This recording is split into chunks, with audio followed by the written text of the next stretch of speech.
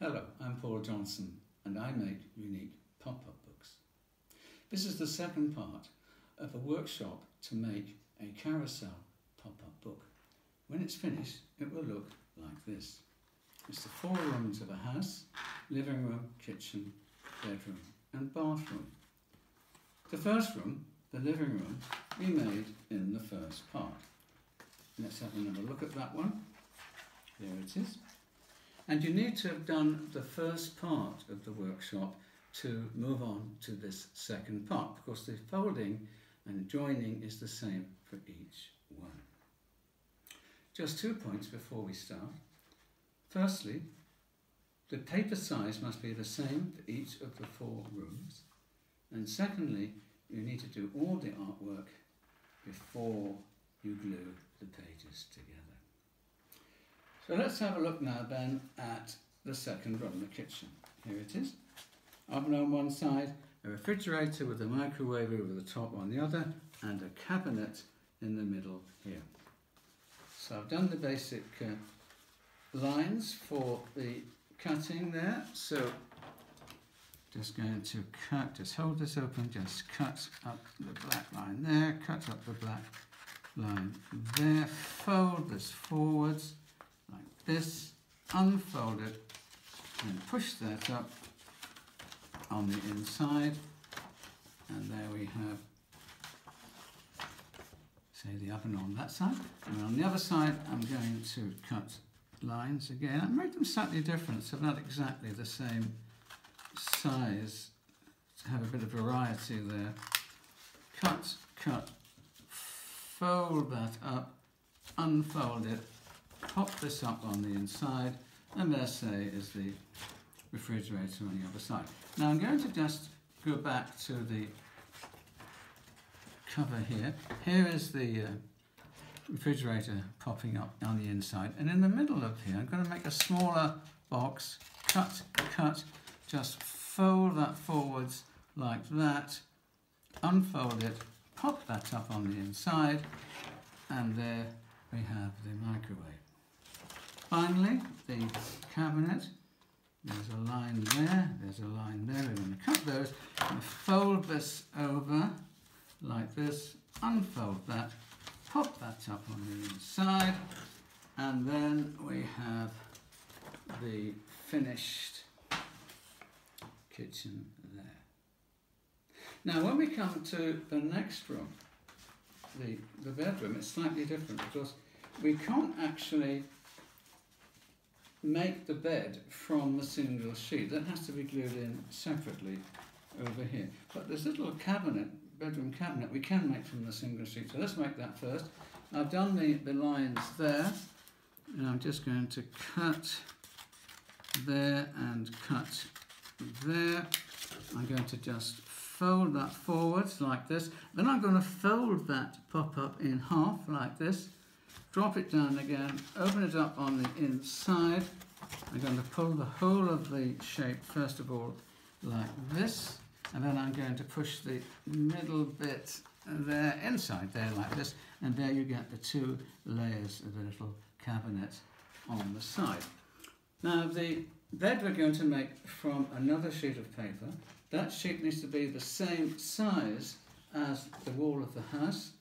I'm going to fold this in half the long way, and I'm going to cut that in half along the crease there. It's going to be a little bit too long, I think, for the bed, so I'm just going to just fold over a piece there, something like, what's that, 1/6, say, something like that of the whole length, although that's not critical, it doesn't matter really how much you remove from there. So it's something like this for the bed. I'm then going to lay the ruler against the edge, the short edge, and just crease the glue tab, that's for gluing on there, and the glue tab on the other side, just pull that up over the edge there like this, sharpen those creases there, and then I'm going to just fold something like that.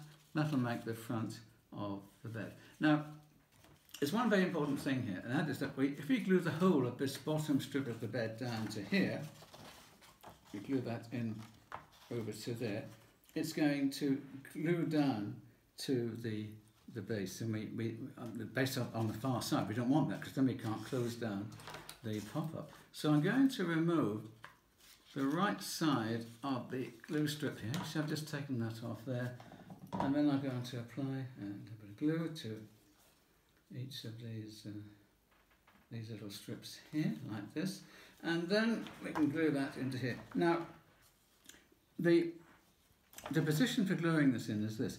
The height of the bed should be the same distance as the floor to where the bed is going to go. You might want to measure that. I'm just going to guess that is something like this, put that in here. And then when that's all dry and set, then it would look like this.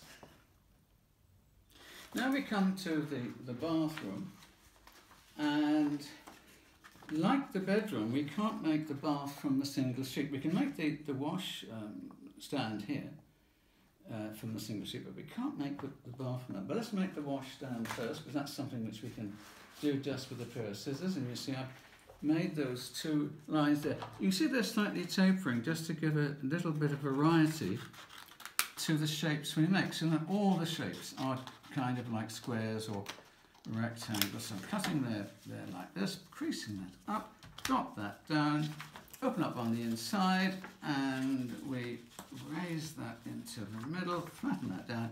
There we have the wash basin on that side of the base there. Now the bath needs to be made from a sheet of paper the same size as the wall of the bathroom. This time we're going to fold this in half the short way, not the long way. The bed was the long way, the bath is the short way. Sharpen that crease. I'm just going to then just cut that in half with the scissors. And we just need one of these two pieces. It's going to be a bit too long, I think, so I'm just going to just take a bit off. So I'm almost arriving at a square, something roughly approaching a square, but that hasn't got to be exactly the same. So sharpen that crease, and I'm just going to cut this off the edge here. And then I'm going to crease the glue tabs. So one on that side and one on the other side here, like this. Just ease that up, let's sharpen that crease there. And then I'm just going to fold the side of the bath like this, so then we have a shape like this. And then that's going to go, I'm going to glue that into here. Now, in the same way as with the bed, we can't have the whole of this bottom strip here glued into the base, because we won't be able to close it if you do that. It must not cross the middle diagonal crease of the base. So I'm just removing that piece off here, and I'm just going to apply this glue again, just along those two strips, there and there.